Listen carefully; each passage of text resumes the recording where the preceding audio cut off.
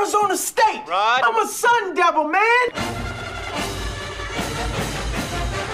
State of the Sun Devils with Jeremy Schnell, Jesse Morrison, and Mitch Baraldis, an Arizona Sports podcast. Hello and welcome into another edition of State of the Sun Devils alongside Jesse Morrison and Mitch Baraldis. I'm Jeremy Schnell. Tough loss for ASU today or tomorrow or yesterday. What day is it, guys? No, stop. Let's just keep it simple. We're recording this right after ASU just lost to Oregon. So it is Thursday night. So when you're listening to this, maybe it's Friday morning. Maybe you're super night owl and it's still Thursday night. Maybe it's Saturday. Who knows? But, yeah. 80, not great. Not great. 80 to 61. Let's just start with that 15-2 run over 6 minutes. Which one? I felt like there were 3 15-2 runs in this game. ASU had one. They look. That's just it. And I know, Jesse, I want to hear your thoughts on it too. But they looked so good in the first half, early on, when they were able to get those fast break opportunities. They were preventing Oregon from getting second chances, and then it just completely disappeared in the second half. I don't know what happened. Yeah, when this game started, Oregon put out some giant dudes in the post, and they weren't getting any offensive rebounds. ASU ended up going up 20-10 at one point in the first half, and then the second half, just Oregon lit up the gym. It was just a insane offensive performance from the Ducks in the second half, and ASU just went cold. And so I don't really know. This is a bad loss because they need wins like this. Again, watching this game made me think, oof, Pac-12 men's basketball this season, not good. Like, no. I hate to break it to ASU fans. I hate to break it to Oregon fans, but neither of these two teams that we watched play tonight are, in my opinion, like top half teams in some conferences. Yeah, and you look at the stats in this game. Let's start with three-point shooting. ASU were 4 for 17. That's 23%. And then Oregon kind of got hot toward the end of the game and made they were making like every three in the second half. But you look at the numbers, they only had 9 3-pointers, guys. Yeah. And I'm looking at those 3-pointers and I'm like, that's part of the difference. And then you look at the free throws. 15 made free throws for Oregon. They shot 16 free throws. ASU shot 11. They were 7 for 11. ASU struggled from the free throw line much of this season. I just think that those were two places that ASU kind of lost this game. Because they were getting so much and so many different opportunities from inside the three-point arc, which, to Jesse's point, is kind of interesting because Oregon was a much bigger team, like lineup-wise. There was even, I remember Kyle Dodd was talking about it on the radio call, and he had said that at one point there was Bryant Celebonge, Alonzo Gaffney, Sean Phillips, and Kamari Lance all on the floor at the same time. That's 4 dudes at 6'10 plus. So you know that they were trying to game plan against it. And for the most part, it was working. Ironically, when they had their smaller lineups, I just, why this team can't play consistently from one half to the next or replicate that success that they had playing one half to the next against USC, for example. Like, that team was awesome. This team, they had a method, and then all of a sudden it just kind of crumbled from underneath them. Very reminiscent of the Washington loss a couple of weeks ago. Jesse, you kind of want them to struggle in the first half because it's like there's one half of each game that they struggle, and then the other half it's like, oh, they're really good. And you saw it in the first half. They looked really good at points. I mean, this is something that Charlie Turner-Thorne used to talk about when she coached ASU, is that it's tough in college for college athletes to put together a full 40 minutes. They're not professionals. Yes, they're getting paid a little bit now, but again, they're not professionals. It's a collection of college students playing basketball. So again, it's hard to put together a full 40 minutes. So to your point, Jeremy, again, I would love to see it in the second half versus the first half, because again, if you're going to choose which half that you want to be better in, you want to have it be down the stretch. And I hate even bringing up this argument in this conversation, but I'm totally on Charlie's side here that, like, it's just not you're just not going to see a college team put together 40 full minutes. And Oregon didn't put together 40 full minutes. They were terrible to start the game. So, it's just one of those things where you want the momentum late in the game or else it's going to be bad. That's why we see so many upsets is these teams take the momentum late in the game in college, and then your fans are storming the court. You saw it in the first half a little bit. Frankie Collins was kind of going to the rack a little bit, and I really enjoy it when he creates off the dribble. He can get fouled and get to the line. Not a great free throw shooter. He's shown more this year being able to shoot the free throws. But my point being, he's able to get to the rim and get buckets. He was settling, it seemed like, toward the end of the first half and toward the end of the game. I want to see more playmaking ability from Frankie Collins. Today was one of his worst games of the season. He shot, he shot 4 of 13 from the field and had 8 points and 3 turnovers. He had 2 steals again. He's on pace for about 100 steals this year. That's what I was going to get at. It's like, yes, Frankie struggled offensively, and it's very evident in the statistics, but he was still very active defensively early on. Like, as I'm listening to Tim and Kyle talk about it, he was still getting in the faces of the Oregon players, still creating turnover opportunities, still creating fast break opportunities. And even Jemiah Neal said it after the USC win that defense is offense for them.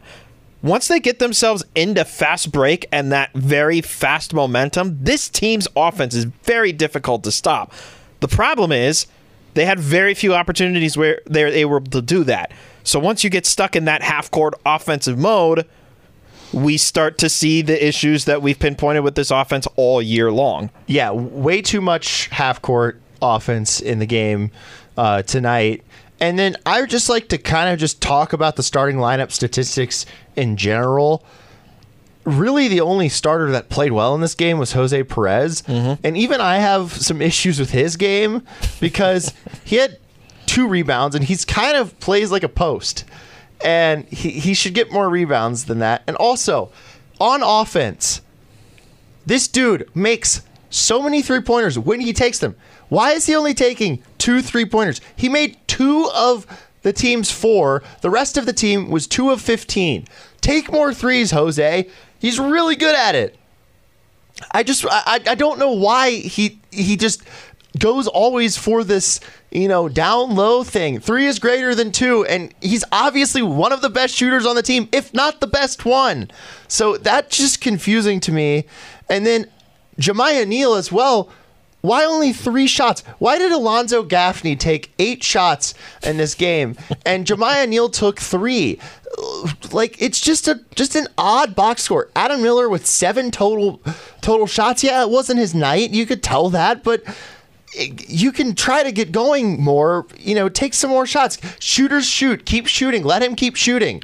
It was just a weird box score from the starters as a whole. And again, they started out rebounding well, but ended up getting out rebounded 35-27. No players were in double digits. Jemiah was inhaling basketball rebounds early on. But they had 2 offensive rebounds in this entire game. This was not a night for second chance opportunities for either team. But you'd like to see them get some second chance opportunities. It would be good. And I would like to shout out the bench. Kamari Lands played pretty well. Sean Phillips played okay. I would like him to go up stronger with the basketball a couple more times. There was 2 opportunities that he had to get a dunk. One was blocked.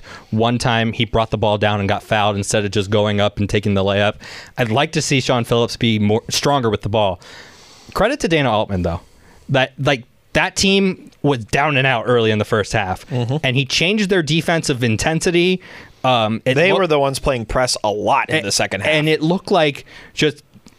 Jesse, to your point, they were making Gaffney shoot, right? And Neal only took 3 shots. Frankie took 13 shots. They'll let Frankie take those long step-back three-pointers every day of the week.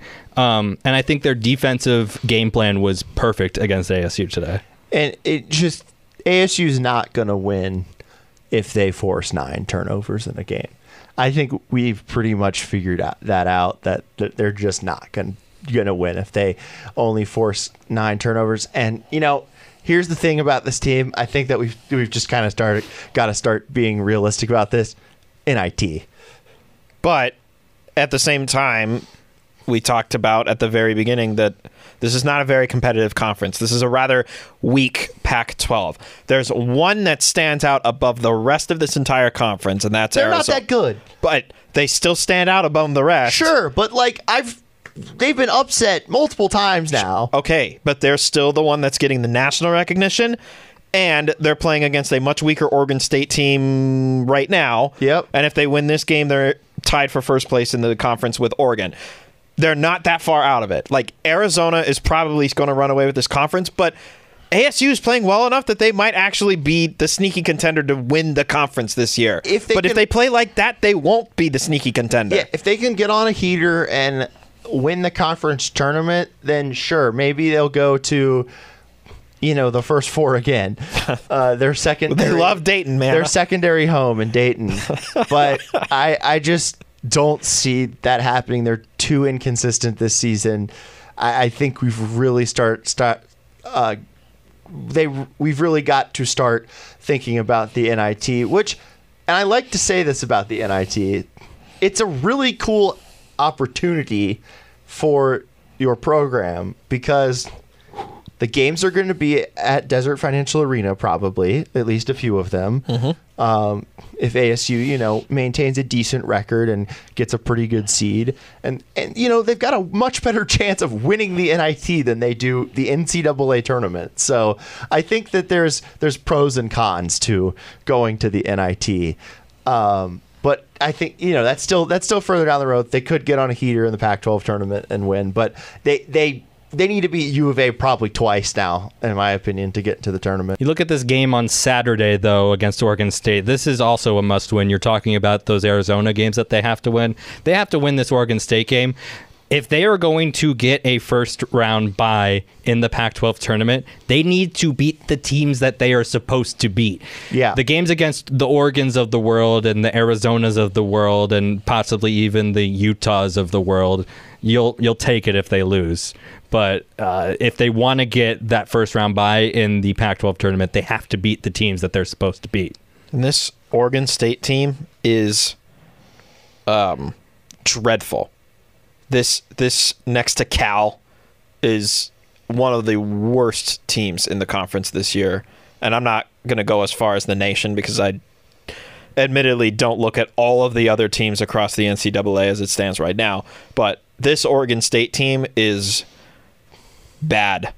Like, it would be miserable from a outlook perspective if ASU were not able to just put this team into the dirt when they faced them on Saturday. Yeah, and they would go to 11-9 on the season and 5-4 in the Pac-12. I think you can pretty much kiss the tournament goodbye at that point, unless again they pull an Oregon State from the COVID year and run through the tournament and get there, because that happened with Oregon State a few years back.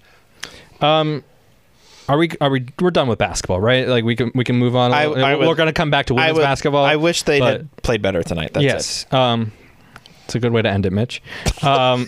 So what happened in Arizona down in Tucson, Jesse? They fired their AD. It's kind of shocking.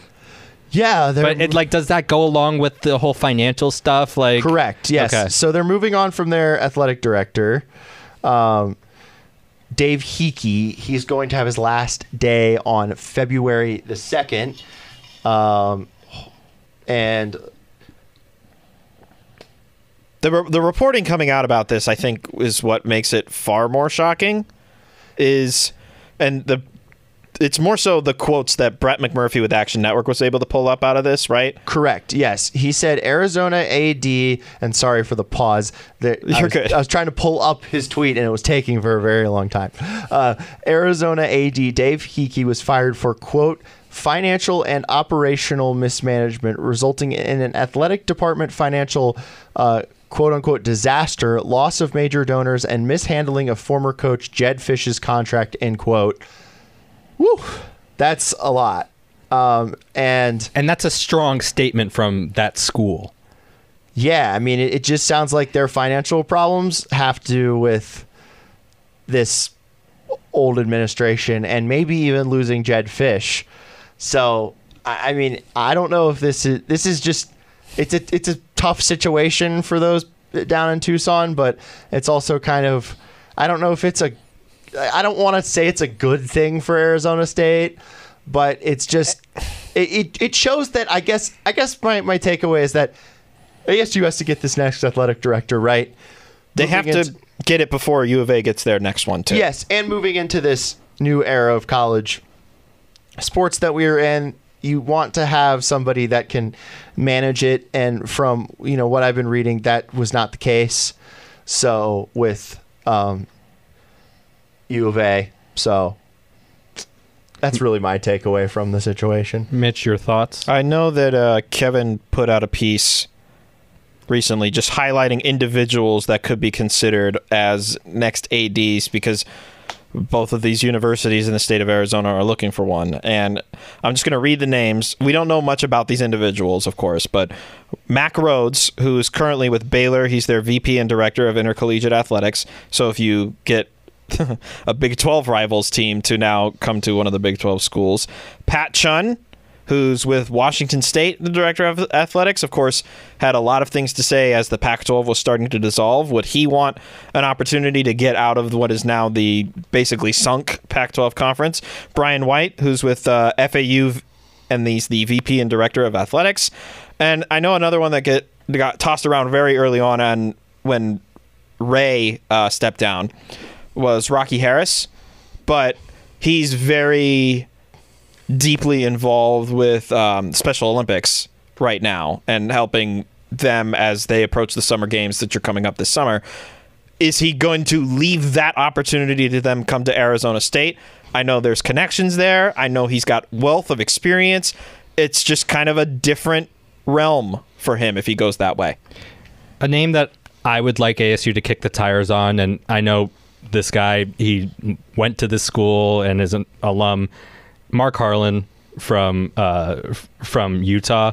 At least kick the tires on it. See if you can pull him away from Utah. He's done a fantastic job at that school, not only with football, but with men's and women's basketball and other sports. At least kick the tires on him. Yeah, I mean, it would be a much nicer climate to live in. That's something that you could say, but I mean, Utah's got that NIL backing that I don't think ASU has quite yet. So I don't know if you would leave there, but it is a much bigger market and a bigger, university to be ahead of an athletic director at. I mean, maybe your salary would go up in that instance, but there's a lot more repair to be done at ASU than there is to be done at Utah. They're kind of in a really good spot. One of the best atmospheres in college football. They're moving into a conference that they can probably dominate. So I think that one would be tough. I said the wrong thing, by the way. He went to U of A, and that's why it might be tough to get him to come here.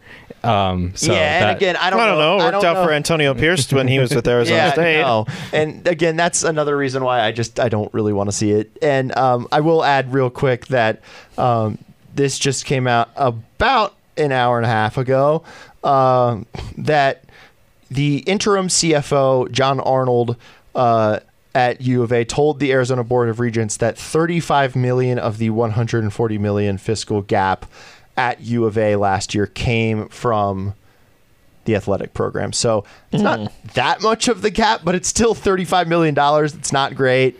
And then this is the quote from him.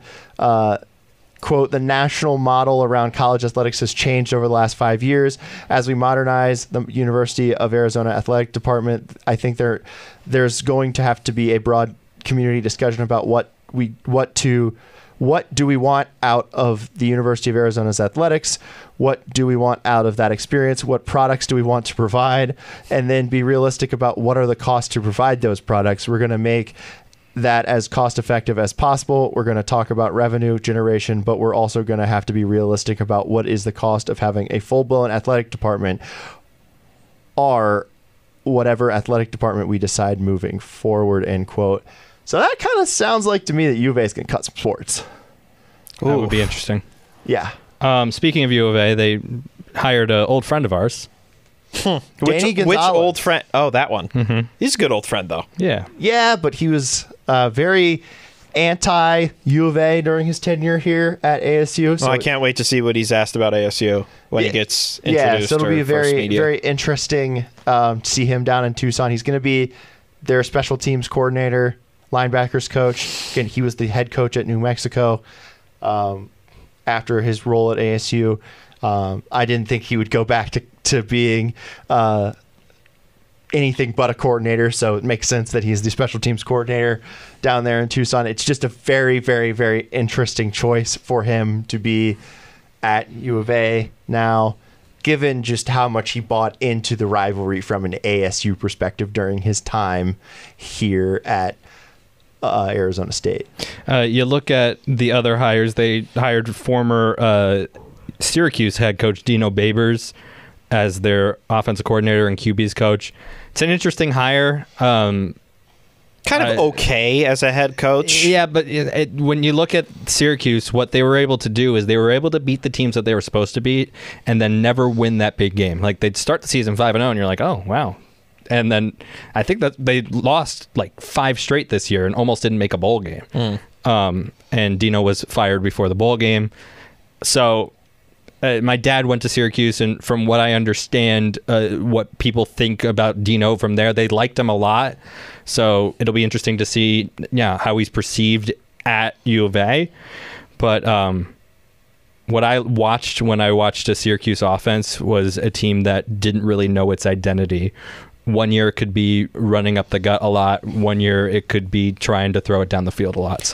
And they let Tommy DeVito walk to Illinois and didn't really give him that opportunity that he probably should have been given at Syracuse. Man, I didn't think I would hear that name today. I mean, to be honest, he's a very good backup, at least in the NFL. So you probably would. He's all vibes. I love it though. He probably would have been pretty good as a starter at Syracuse if they had given him more of an opportunity there and not had him go succeed at Illinois.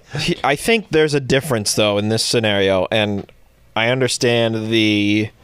It's a U of A podcast. We're talking. Well, no, this is important though, because we haven't touched on this yet. Because when we last potted, we were under the assumption that there might be some change as far as U of A's offense is concerned, because we did not know what the fates of Noah Fifita and Tetsuo McMillan would be. Well, they're staying, which kind of changes the outlook of how U of A is going to be when they enter this Big 12 conference next year.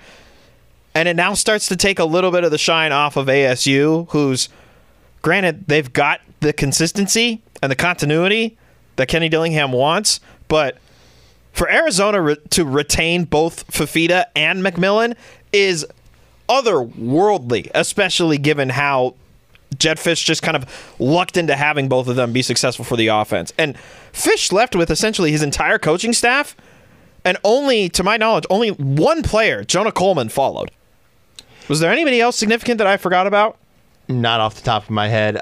And to respond to your, is this a U of A podcast, Jeremy? No, it is not. It is an ASU podcast, but all of this very much impacts ASU, just given the fact that this is their biggest rival. They're going into a new conference together where it's going to be probably a little bit less competitive and give each side a little bit more of a chance, with no Oregon and USC and Washington and UCLA and even in Oregon State or Wazoo to worry about.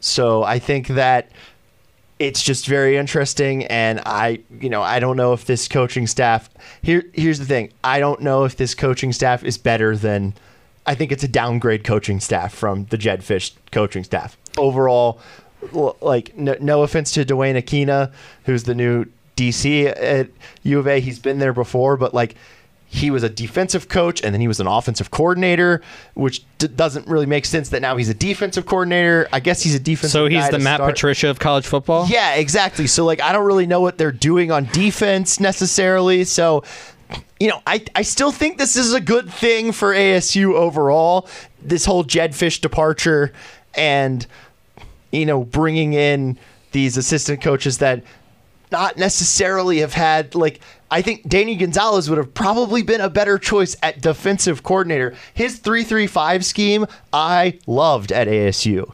So soft zone. Maybe him at special teams coordinator is not the move. So it's just a kind of a confusing staff to me that seems like a lot of reject coaches, not going to lie. So I think it's pretty good for ASU.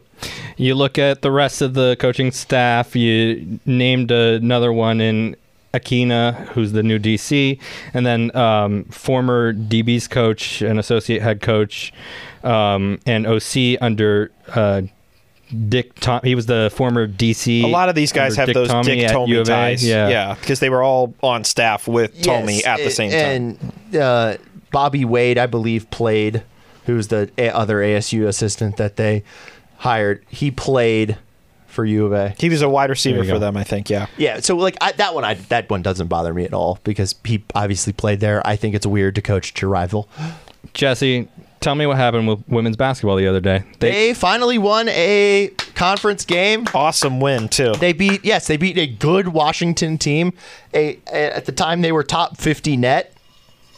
Jalyn Brown, 34 points. She's been playing excellent basketball.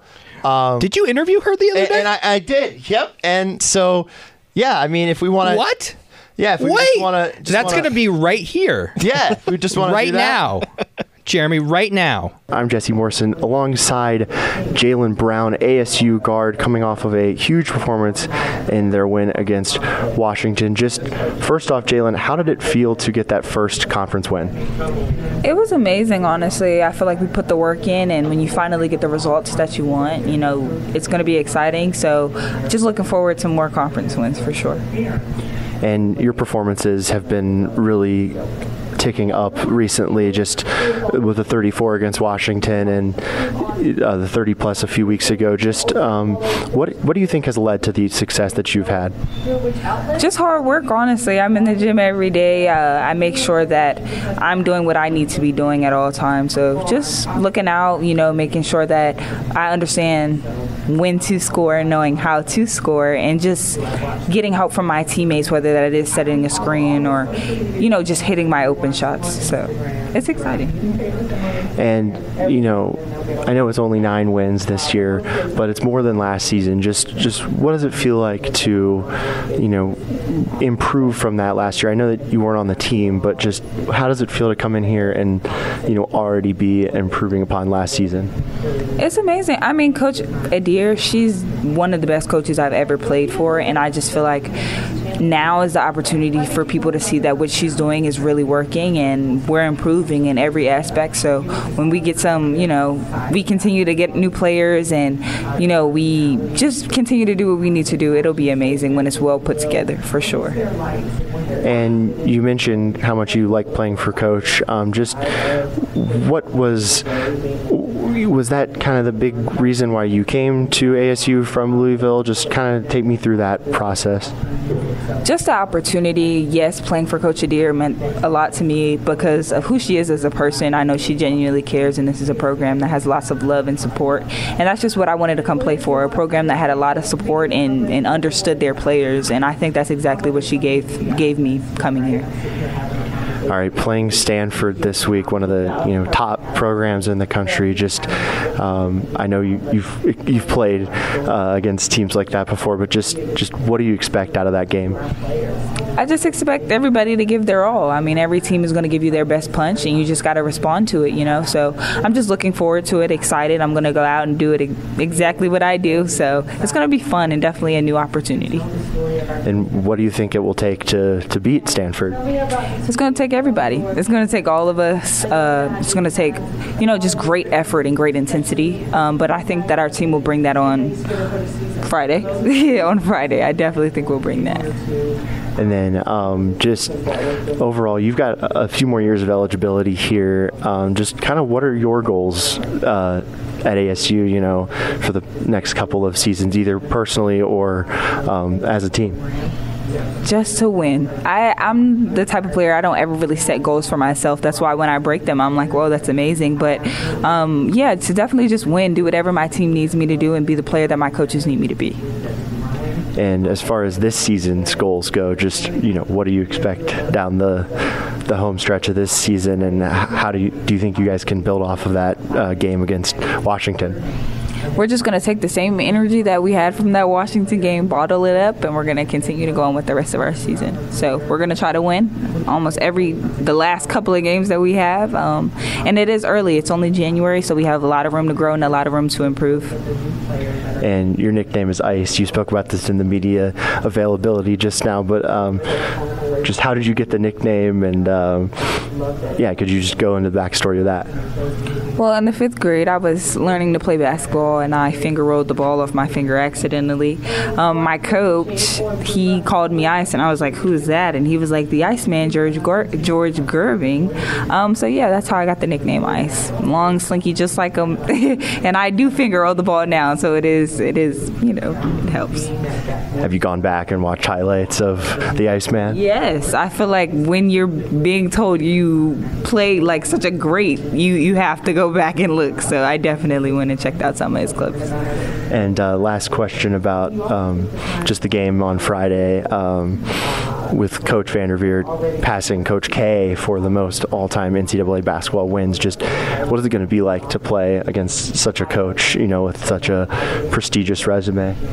It's going to be just really cool. I don't want to say we're going to be starstruck because we still have to win. We still got to kick them. But I will say that what she's done is amazing, and just being in the same space, the same opportunity, to play against a coach like that is just going to be amazing for me. So I'm excited. Thanks so much. You're welcome.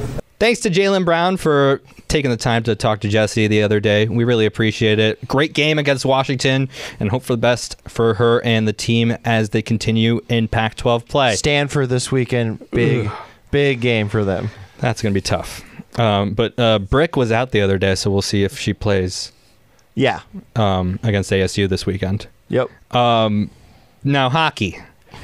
Not the best weekend, Mitch. They played against Augustana. They split. Now they moved down to number 8, or still at number 18 in the country. They have the weekend off.